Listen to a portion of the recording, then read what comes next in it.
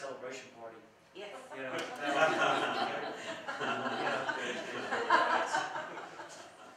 you know, something out there that, you know, I don't know, and it looks like we got a good LED / solar product, you know, that's going to go. So, I mean, I'm good to go, and with the town matching the 100,098, I don't think that's going to be a problem with that. So, questions from the council? Or? I just had one question about the lighting. You indicated there's no globes or anything. Is there any kind of protective shield over there in terms of vandalism, protection from vandalism? Absolutely. Let me kind of scan up here. You can see this acrylic lens on here. Rocks, BBs, 22s it doesn't protect. You know, shotguns are usually, you know, if you're up to 30 feet, you're okay for the most part. But again, it can take a pretty good impact on it.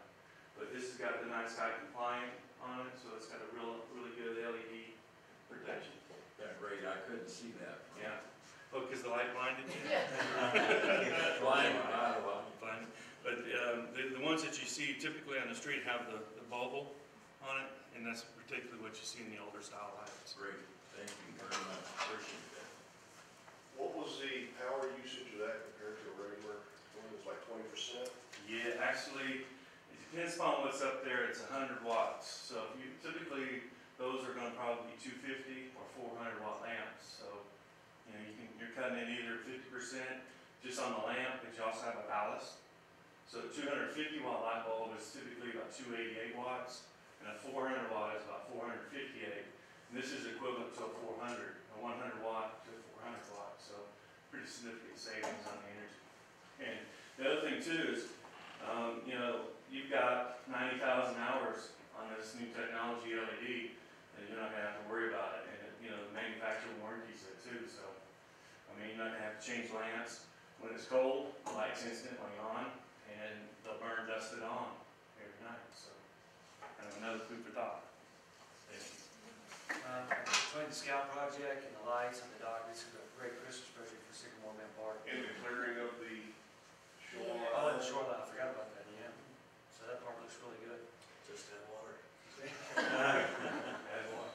have to go to the lake. All right. So what's the exact dollar amount? 94,909, is that right? 94,109, yes. 109. Yeah. Yeah, I believe, you know, I wouldn't put my life on it, but I believe that's right.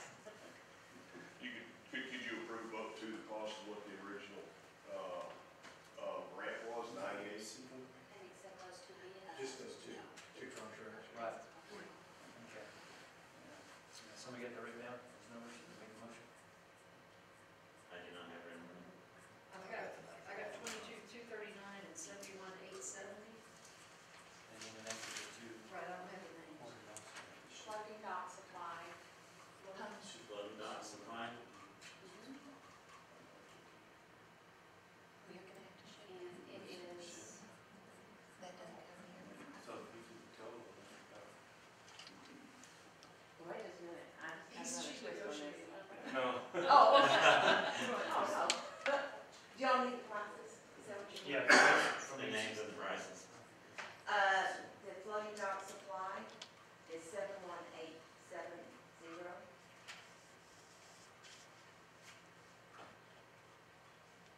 Solar Wind Technologies, their price is $22,239. We're gonna get the other poles? Unless we get the poles, unless y'all want the composite poles, I don't know the exact price of them, but they're, $14.95 each plus shipping? I think they're $1,000 more. $1,000 more. Huh? I'm sorry. They're how much more? They're $14.95, but basically $1,000 more per pole. Okay. Plus So the what's shipping the from Atlanta. And do we have to pay for the shipping? Where are they shipped out of? Atlanta, Georgia. You know what the shipping's gonna be? For 3 of them, or 2 of them, one is real expensive, I know that, because they're less than truckload. But I have to check and let you know what those are. Okay. Oh, Yes. They're composite fiber. They're a fiberglass composite pole that's a direct burial Is it going to be more than $1,000? for still in our budget. Well, that's fine. Now, if y'all want to only do one composite pole, the other wood, I don't. I don't think it looked right. I mean, Okay. we're gonna do it, still right. Okay. Okay, so the extra then with all the composite holes for solar wind would equal then how much? Well, he gave you the 1,000 price on plus shipping. shipping. Okay, so we just need to add 1,000 in there. 1,000 each, that's $3,000. Oh, $1,000 shipping each? No, $1,000 Extra. per pole. Right. So it'd be $3,000 plus shipping. The shipping would be around 1,000 or less than. For everything, yeah. Yes. So around $4,000. So we could say, 4,496. so we could say for solar wind, we could say for that amount, we could say up to 27.5, we should come in just fine. Make sense? That's more than, Well, I know it's a little more, but I just want to be sure on the shipping piece right. that that if not, then we got to come back through here But again. if it's Right. less, we're okay. Remember, that's Yeah, okay. plus your Okay, that's right. Yeah, less we just don't spend. So that would bring us over the 98, the That's 27.5 27.5. and 71.87. Actually, it needs to be $4,497 for the 3 poles and the shipping. Porter, do you have a different bid than what I have? Because I have the pricing for the, is $74,190. So did you get an updated revised bid from Floating Dock Supply? Yes, we did, because they were gonna put in a different bulkhead. Yeah. Yeah. I just want to make sure, because that's how I have it. Or that's what I did, was $74,190. I think they took off 3,000 for different bulkhead. Okay. That's what it was. Lance, so can we just make this not to exceed $100,000 for both solar wind and for the dock? I would approve those two contracts for the amount specified, and then allow up to a total of $100,000 for the full composite. Okay. Okay. Thank you. Thank you. Thank you. Thank you, too. I make a motion that we approve bids in the amount of $22,239 with Solar Wind Technologies for lighting and $71,870 with Floating Dock Supply for the docks, with a total amount not to exceed $100,000, including extra poles that might be purchased.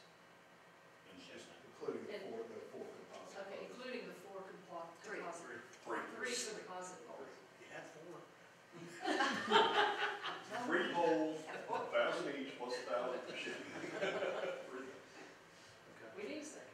I say, Councilman Capri, second, all in favor? Aye. Thank you all again for all your hard work. great Thank job. you, it's been like, what, 8 months now, trying to get this? That's record time, actually. Is this the biggest grant the town's Yes. Well, 8 months on this, they would chase it in 2 years. Congratulations, you all. Thank y'all. Quick question on the composite poles and everything. Oh, he can tell you more on composite poles. I was just gonna ask, we go out there to celebrate the opening of the park, we bust a bottle on that composite and break it. I've seen, yeah, you probably could. I mean, they're pretty stout. They're Dayton County approved. You girls drink the last time you did it. You know, Make it cheap champagne. Thank y'all very much. Thank you. Thank y'all. All right, moving on to, thank y'all for coming and showing us the light. thank you for having us. Appreciate it. All right, moving on to D5, City Act of Winter County Creek, amending the town's code ordinances. Chapter 2, Animal Control, Article 2.05, Rabies Control, Section 2.05, 007. Did Jeffrey put this on the agenda, or did Councilman Freed put that on? I had Christie put it on, upon Jeffrey's recommendation. This relates to the amount of time animals kept in quarantine. Our ordinance reads 180 days. The state says between 90 and 180. We can't go any less than the state. We have to at least reach the minimum mind of those people who do this, 180 days far exceeds what we probably ever need. So they wanna bring it down to 90 days, which is a more acceptable period of time, but that will be, important. Makes sense. Any discussion on that? Makes sense, especially if that's the state law, it allows that. Anything else on that, Councilman Lee? No. That's the only thing we had. All right, gonna lay that out there. Any motion on that? Councilman Boyd? I'd like to move that we accept ordinance 2011-12-667 as presented. Okay, Councilman Gordon made a motion, we have a second. Councilman Wazor, seconds, all in favor? Aye. Passes.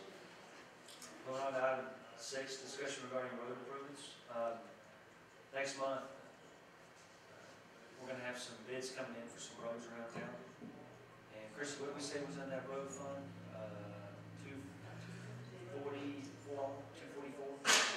244,000 from our road tax that we accumulated in the roads. And so, In addition to the January. bond Oh, the money that bond, we have, right. which is about 350,000. I think so. Is this our maintenance fund? Part of the 240 is the The maintenance fund. 244 is the Road sales tax. tax maintenance. Right. And then in the bond money from the road improvements, we still have 332,000. They can be used on interior residential roads, correct? That's right. So we're looking at that, so we just kind of went around and assessed some of the roads around town and wrote down the least best, kind of like we did 5 or 6 years ago. And Jeffrey and Marjorie are going to put together, have you already put the bids out, or Jeffrey's working on those? Hey, working on. They'll be ready by the next council meeting, hopefully, for the council to approve some more road improvement throughout the town. Went into Harbor Grove, assessed some of those streets, went into Lakewood Gardens, assessed some of those streets.